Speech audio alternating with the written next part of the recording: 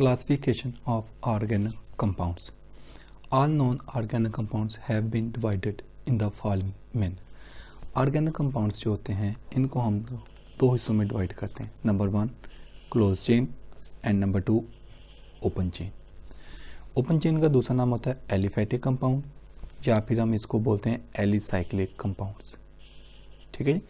Open chain के दो नाम होते हैं, एलिफैटिक कंपाउंड्स भी कहते हैं हम इनको और एसाइक्लिक कंपाउंड्स भी कहते हैं. उसके बाद दूसरे नंबर पे जो आता है क्लोज चेन. क्लोज चेन को हम लोग रिंग कंपाउंड्स भी कहते हैं और इसको हम लोग साइक्लिक कंपाउंड्स भी कहते हैं. ओपन चेन हाइड्रोकार्बन जो होते हैं उनमें हम लोगों ने जो फर्स्ट कार्बन और लास्ट कार्बन होते हैं वो आपस में अटैच नहीं होते. फॉर एग्जांपल यहाँ पर हम आपको एक एग्जांपल देता हूँ. जैसा कि मैं लिखता हूँ जी CH3 CH2 CH2. तो ये बस यहाँ तक ठीक है. तो ये देखें आप लोग, ये फर्स्ट कार्बन, ये सेकंड, ये थर्ड. ठीक है. फर्स्ट और लास्ट कार्बन आपस में अटैच नहीं है. ठीक है.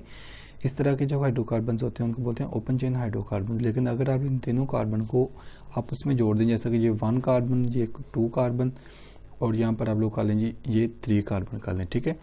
यहाँ पर आप लोग कर दें CH2 कर दें, यहाँ पर भी CH2 कर दें और यहाँ पर भी आप लोग CH2 कर दीजिए. 1 2 3. तो देखिए 1 और 3 यानी कि फर्स्ट और लास्ट कार्बन अगर आपस में अटैच हों बांड के जरिए तो फिर उसको बोलते हैं क्लोज चेन. ठीक है. और अगर फर्स्ट कार्बन और लास्ट कार्बन आपस में अटैच ना हो तो उसको बोलते हैं ओपन चेन. ठीक है. ओपन चेन हाइड्रोकार्बन का ही दूसरा नाम होता है हमारे पास एलिफैटिक हाइड्रोकार्बन या फिर एसाइक्लिक हाइड्रोकार्बन. और जो क्लोज चेन होते हैं उनको बोलते हैं रिंग कंपाउंड्स या फिर साइक्लिक कंपाउंड्स. अच्छा, ओपन चेन जो होते हैं उसके आगे फिर दो टाइप्स होती हैं. एक होते हैं सैचुरेटेड और एक होते हैं अनसैचुरेटेड. सैचुरेटेड हाइड्रोकार्बन वो होते हैं जिनमें सिंगल बॉन्ड होता है, जबकि अनसैचुरेटेड वो होते हैं जिनमें डबल या फिर ट्रिपल बॉन्ड हो. ठीक है. सैचुरेटेड हाइड्रोकार्बन के एग्जाम्पल ये नीचे 3 मैंने एग्जाम्पल लिखे हैं इसके. ठीक है. उसके बाद अनसैचुरेटेड हाइड्रोकार्बन के भी ये 3 यहाँ पर एग्जाम्पल लिखे हैं जिनमें डबल बॉन्ड हो सकते हैं या फिर उसमें ट्रिपल बॉन्ड हो सकते हैं. उसके बाद हम बात करते हैं क्लोज चेन. ठीक है. या रिंग कंपाउंड या साइक्लिक कंपाउंड्स की. इसकी भी आगे दो टाइप्स होती हैं. ठीक है. एक बोलते हैं हम लोग होमोसाइक्लिक, यहाँ पर ये देखिए आप लोगों को नजर आ रहा है ये होमोसाइक्लिक है. और दूसरी हमारे पास होती है हेट्रोसाइक्लिक. ठीक है. होमोसाइक्लिक के नीचे डेफिनेशन लिखी है, कहता है only carbon atom involve in a ring formation. Only carbon atom involve in a ring formation. ठीक है. इसके मैं आपको एग्जाम्पल लिख के बता देता हूँ कि इसमें जो हमारे पास क्लोज शेप होती है उसमें सिर्फ और सिर्फ कार्बन ही लगे होते हैं. जैसे कि हम लोग ये जो एग्जाम्पल हम लोगों ने भी पढ़ी है. ठीक है. ये वाली, या आप लोग इसमें ये देख लें साइक्लोहेक्सेन की बात कर ले आप लोग. ठीक है. इसमें कार्बन के ऊपर सिर्फ कॉर्नर के ऊपर कार्बन अटैच होते हैं. ठीक है. लेकिन अगर आप लोगों के पास इस तरह की एक एग्जाम्पल है जिसमें आप लोग इस तरह देखें हेट्रो एटम आ जाता है जिसमें नाइट्रोजन, ठीक है, सल्फर या फिर ऑक्सीजन, ये तीनों को बोलते हैं हम लोग हेट्रो एटम. Hetero atom. अगर रिंग में इन तीनों में से कोई भी एटम अटैच हो तो फिर उसको बोलते हैं हम लोग हेट्रोसाइक्लिक कंपाउंड. लेकिन अगर सिर्फ और सिर्फ कार्बन ही अटैच हो, कोई हेट्रो एटम ना अटैच हो तो उसको बोलते हैं हम लोग होमोसाइक्लिक. होमोसाइक्लिक या इसी का नाम होता है कार्बोसाइक्लिक. ठीक है जी. यहाँ पर आप लोग देख सकते हैं होमोसाइक्लिक या फिर कार्बोसाइक्लिक. समझ आ रही है. अच्छा जी. हेट्रोसाइक्लिक उसकी जो डेफिनेशन है 1 हेट्रो एटम इन्वॉल्व. उसमें एक हेट्रो एटम भी अटैच होगा. 1 hetero atom involve. Hetero atom में कौन कौन से हो सकते हैं हमारे पास? नाइट्रोजन हो सकता है, ऑक्सीजन हो सकती है, सल्फर, फास्फोरस एटसेट्रा. ठीक है जी. उसके बाद हम बात करते हैं कि जो हमारे पास होमोसाइक्लिक कंपाउंड्स होते हैं उसके आगे फिर दो टाइप्स होती हैं. ठीक है. ये वाले जो होमोसाइक्लिक हैं इनके आगे दो टाइप्स हैं.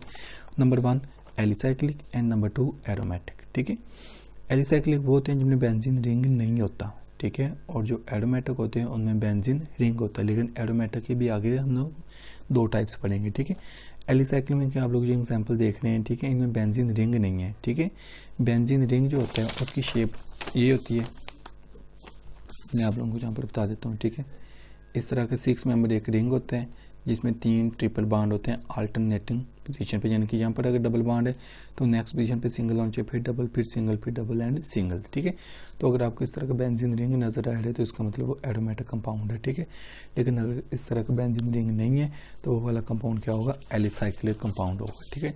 यहाँ पर ये आपको जो 4 एग्जाम्पल नजर आ रही है 4 की 4 के हैं एलिसाइक्लिक. यहाँ पर ये बच्चों के ध्यान में आ रहा होगा कि जो बेंजीन जैसा है, लेकिन बेटा यहाँ पर देखें आप लोग इसमें 2 डबल बॉन्ड आ रहे हैं जबकि हमने पढ़ा है कि इसमें 3 ट्रिपल बॉन्ड्स होने चाहिए. ठीक है जी.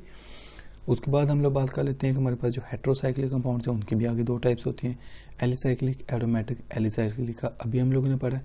हेट्रो एटम में ऑक्सीजन, नाइट्रोजन, सल्फर, फास्फोरस तो लाजमी होगा रिंग में, ये नज़र आ रहा है आप लोगों को, इसमें भी ऑक्सीजन नज़र आ रही है, इसमें भी, इसमें भी। यानी कि एरोमेटिक कंपाउंड के केस में भी हेट्रो एटम होगा और एलिसाइक्लिक के केस में भी हेट्रो एटम लाजमी होगा। लेकिन फ़र्क सिर्फ ये होगा कि इसमें हमारे पास ये वाले कंपाउंड जो हैं ये एरोमेटिक कंपाउंड्स हैं।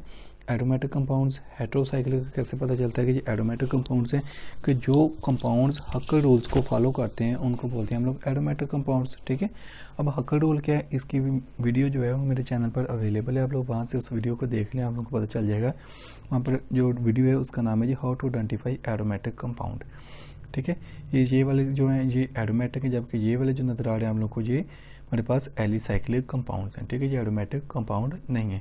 हम लोगों ने यहाँ पर पढ़ा था कि जो एरोमेटिक कंपाउंड होते हैं उसकी भी आगे दो टाइप्स होती हैं। ठीक है, बेंजाइड, नॉन बेंजाइड। ठीक है, क्योंकि एरोमेटिक कंपाउंड में बेंजीन रिंग भी होता है और नहीं भी होता है, लेकिन उसके लिए जस्ट कंडीशंस होती हैं कि एरोमेटिक कंपाउंड्स कौन से होते हैं। ये वाली जो मैंने आप लोगों को अभी वीडियो बताई है how to identify aromatic compounds, आप लोग वो वाली वीडियो देख लें, फिर आप लोगों को समझ आ जाएगी। ठीक है, बेंजाइड, नॉन बेंजाइड, ये दो टाइप्स होती हैं एरोमेटिक कंपाउंड की। ठीक है, अब हम देख लेते हैं कि बेंजाइड और नॉन बेंजाइड कंपाउंड्स कौन से होते हैं। ठीक है,